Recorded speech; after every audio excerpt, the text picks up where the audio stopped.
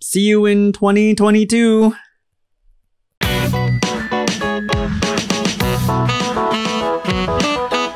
Draw Jam! So it's late September. The year is 2020. And if you live in America, the summer con season did not exist. We're going into fall and winter. The fall and winter con season also does not exist. I don't think that conventions in America are going to come back in a way where artists can go and attempt to make any sort of money until 2022. And I am not a scientist, I am not a medical professional, but here's my reasoning. Let's say, miracle of miracles, we do get a vaccine that is safe and effective by the end of this year. The way things are going with our current administration, there is no plan for distribution. There is no plan for ramping up of production of said vaccine. So there's going to be a lot of scrambling around. We got it. Yay, Eureka. Let's now make the thing. So we have no idea how it's going to be distributed. We have no idea how it's going to be manufactured. And we have no idea if it's going to be widely available to the rest of us and when that's going to happen. Hopefully, the first people in line to receive the vaccine will be those most affected by it. So first responders and people who are elderly or have pre-existing conditions. I hope, to fuck's sake, that they get it first, because we are very bad at taking care of each other in this country, and those people fucking deserve it. So, even if things change in November, there's still a lot of lead time that they have to make up to get things out to people. So we'll just try not to get too political or doom and gloom here. But yeah, it's going to take a while. I think 2021 is going to be a rebuilding year, a planning year, a execution year of trying to figure out how to get this vaccine out to as many people as possible, as safely as possible, prioritizing those in the most need. That's the best case scenario when the October surprise is, hey, we got a vaccine, it works, it's safe. Even if we get it in October or November or December, it's going to take a while. So it's going to take a while. It's going to take a while. Never mind the logistics of getting the vaccine out to everybody. It's going to take a while for people to feel comfortable getting in what is essentially an enclosed box with horrible ventilation, where it is impossible to socially distance from anybody, even at a very small convention, even at a small convention in a small venue. Social distancing does not happen at any size convention. Now, I don't do the craft fair circuit, so perhaps maybe outdoor craft fairs might become a thing. Maybe they're going to be outdoor comic book conventions where it's easier to set up away from each other and, enforce masks and all that kind of stuff. So that business model might emerge in 2021. And for sure, if those things do happen, I will be sure to check them out, because I miss seeing people. And also, I would like to make money with my art. But that's why I think 2022 is really the year where we're going to start rebuilding some of this stuff. And that is if we get the vaccine. So whenever we get the vaccine, a year after that, that's when I think conventions are going to happen. So if we get a vaccine in the middle of 2021, middle of 2022, that's when you might see some of the bigger conventions happen, or some of the little conventions happen. I'm not sure what's going to happen first. Like if the first one out the gate is going to be a giant San Diego Comic-Con, or if the first one out the gate is going to be your local high school comic convention. I'm not sure how it's going to play out, but I really think it's going to take at least a year to get all this logistic stuff out of the way. That's in America. If you live in another country, I have no idea. I saw footage from South Korea. There was a Gundam show, a Gunpla show, and they had people in there. They had lines all set up. They had, temperature checks, and everyone was wearing masks inside, and there was social distancing, and it worked. So if you're in another country, your con season might have already started. And that's great. And I'm jealous, and I want you to invite me to your show. But they're not letting Americans in anywhere. So that probably won't happen. So this is a very American focused, my concerns about life and stuff. If you are in a country and you're doing things better and convention season, you did have a convention season, or you're going to have a convention season coming in to the fall and winter, congratulations. It's got to be great to live in a country where you give a shit about each other. I'm very pleased to hear that. But if you're in our situation, you're going to need to make some other plans. Boy, this is getting real depressing real quick. All this to say, if you are an artist who is used to making money on the con circuit and this year has fucking sucked for you, you need to start developing other streams of income. And most of my friends who do run the con circuit already know this. In fact, most of you watching this probably know this already. When you're working for yourself, when you're freelance, you can't really put all of your eggs in one basket, because even during non-crisis times, things get dropped, contracts get blown, clients just fucking ghost you for no reason. So you have to have multiple streams of income. So if something falls by the wayside, you're not stranded.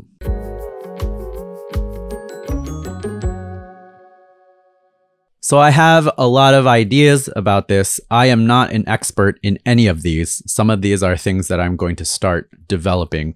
I'm also working on reopening my store, which has been kind of a pain, but we'll just ignore that for now. So this is kind of like a general survey of ideas to help you get started thinking about developing new streams of revenue. Some of the stuff you might already be doing. Maybe there'll be a thing that just kind of sparks your brain and you say, oh my gosh, I never knew you could do that.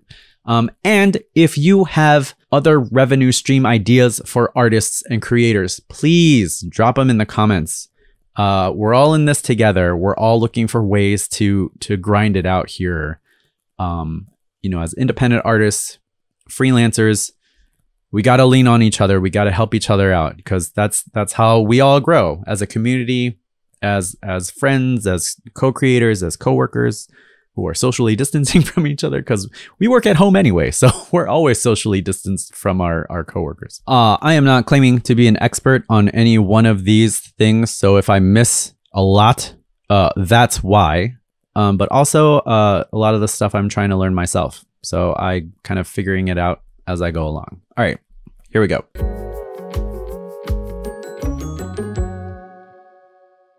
Number one, you need a mailing list. You need to curate a mailing list. Having good numbers on social media, Instagram or Twitter, it's a good serotonin boost. Makes you feel good about yourself when you post a piece of artwork and people click the like button. That's great. Those are passive followers.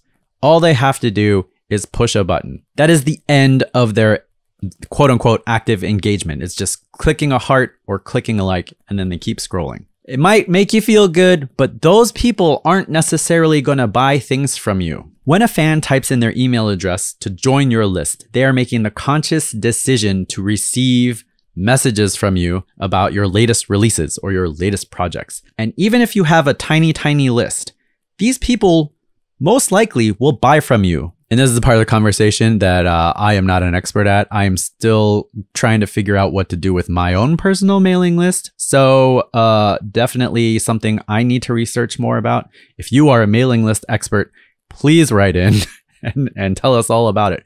But yeah, I feel like cultivating a mailing list is even more important than having a large presence on social media. Social media, there's no friction to the interaction. It's just kind of a fire hose of stuff. Like, people who like artists usually like a huge list of artists and then just, click the like button. Hey, that's great. That's great. And they might miss a post where an artist say, hey, I have this new thing coming out.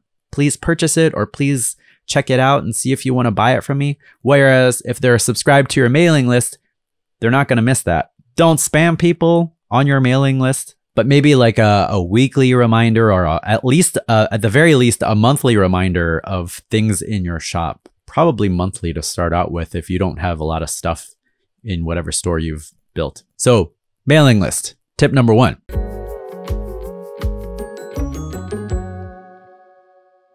Number 2, start a patron service or a subscription service of some kind. Get on Patreon, get on Coffee, get on OnlyFans. I actually don't know if there are artists doing lewd art on OnlyFans, but I'm sure there's some sort of subscription model for lewd art out there.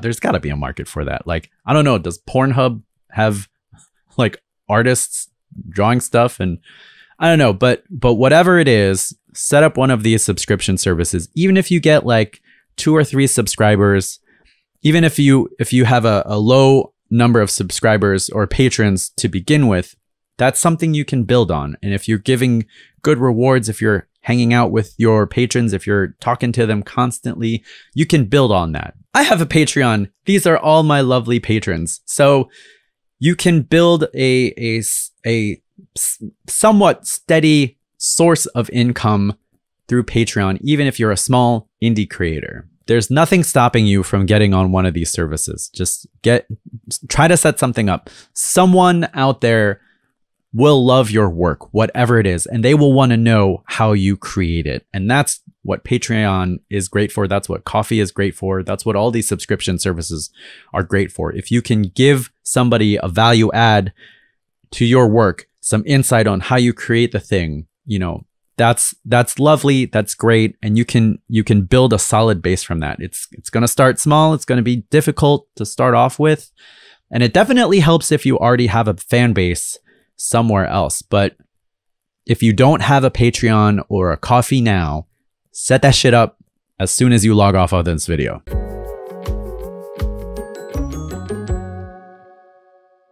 Number 3, print on demand. The margins suck on print on demand, but you don't have to put your best work up there to generate sales. There is print on demand YouTube, and I've just started peeking into it and seeing what's going on. And very few of them are actually artists. A lot of them are just straight up business people going in and saying like, you know, these are the things that you can do to maximize your tags and all this kind of stuff. And like, this is how you can upload 800 designs to a thing. And I'm like, oh, Jesus Christ. And what they're uploading is a lot of text stuff. So if you're an artist and you can design nice text, you have a leg up on these guys as long as you can figure out their secrets. So if you're interested in going the print on demand route, put stuff up that doesn't take you a lot of brain energy or a lot of time. Maybe if you do warm-up sketches before you do your actual work, maybe, you know, take a couple of sketches, maybe refine them a little bit and put them up on these print on demand sites. This is not an endorsement of Redbubble per se, but the interesting thing about Redbubble is that if you have an account there and you're just looking through stuff and you click on a thing and then you go somewhere else, you will get an email from Redbubble that says, hey, you forgot to put this thing in your cart. So if you have work on Redbubble and people come across it and they click on the thing, they're going to get a message later that said, hey, you clicked on so-and-so's thing. Why didn't you buy it, you jerk? So that's a great integration, and that's a great way to get people to actually put the thing in the cart. So print on demand exists. If you don't have a print on demand shop right now, do it. Put some shit up there. It could be old stuff. It could be stuff that you're not so worried about. Don't be precious about whatever you put on Redbubble. See what works, or on any of these print on demand places. Just put stuff up there. Apparently quality doesn't really matter, because a lot of these people on passive income YouTube or print on demand YouTube are not putting up their best work. So you can fudge it too. And I'm sure you can be more successful than someone who just does like impact lettering on a black shirt. You're an artist. You can finesse that. You can at least make the kerning a little bit different, or like hand draw the letters and make it look pretty sweet. Hand drawn lettering is in, and people love that shit on shirts. So print on demand, print on demand, print on demand. The margins suck, but it's usually free to set up. So throw some shit out there.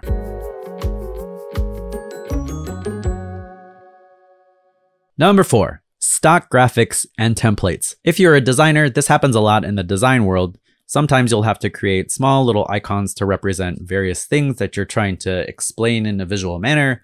Or maybe you have funky templates that you've used to help optimize your workflow. If you've created emojis or custom emotes, that sort of thing, small little pieces of repeatable visual graphic things that you use in an interface or whatever, you can sell that shit. If you've created templates in Photoshop for things like book covers, like maybe you have a book coming out, but you don't have it printed yet, so you want to show off what it might look like in a cover. Some people make their own templates. You can sell that shit. If you do motion graphics in After Effects, a lot of people make their own templates to optimize certain things like lower third graphics or logo animations or whatever. You can sell that shit. Anything that you've created that's templatable or repeatable graphic-wise, all of that stuff can be sold on these stock graphic, stock template sites.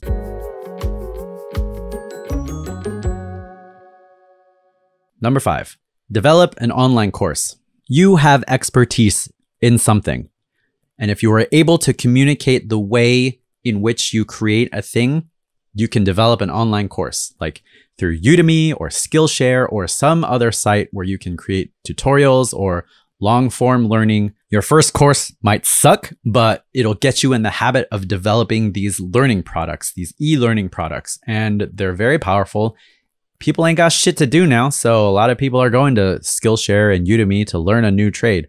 And if you know something that you think you can communicate in a way that is understandable by the general public, develop an online course. At some point, I am going to create my comic coloring course for Udemy.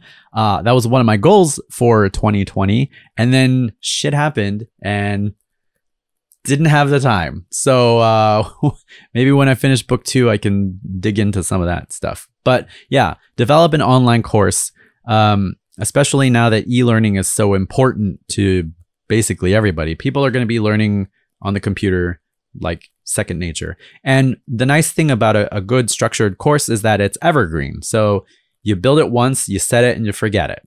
And you can earn recurring revenue off of that. Maybe update it if things change to your process in a couple of years, or if you have a whole new process, maybe part 2 of your course. So there are a lot of resources out there on developing the perfect course. And a lot of these sites have tutorials and suggestions on how to build these courses. The other nice thing about developing a course for your specific vocation is that you build expertise in that area. So let's say you're really good at ballpoint pen rendering. If you develop a really good course on ballpoint pen rendering for Udemy or Skillshare, you start to build expertise in ballpoint pen rendering and you become an expert voice in that subgenre of illustration, so that when people are looking for that sort of thing, your name might be among a short list of people who do really good ballpoint pen rendering because you've had this course. And anytime you put a course up somewhere, you get a little bit of that prestige, like I know a thing and I can teach that thing.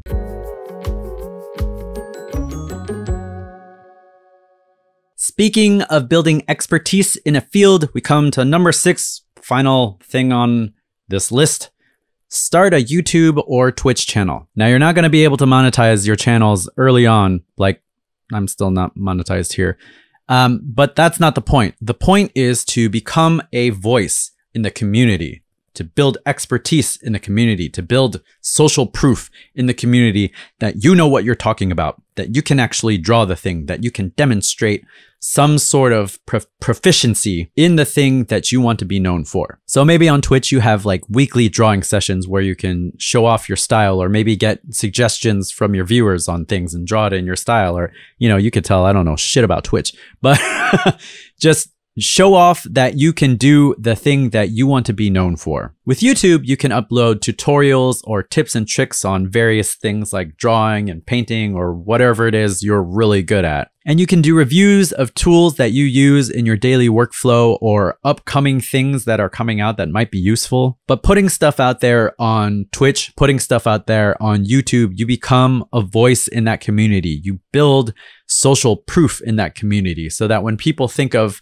I really like this style, or I really like this type of artwork, aha, I know someone who does that. I know someone who does that on YouTube, on Twitch. I'm going to go to them.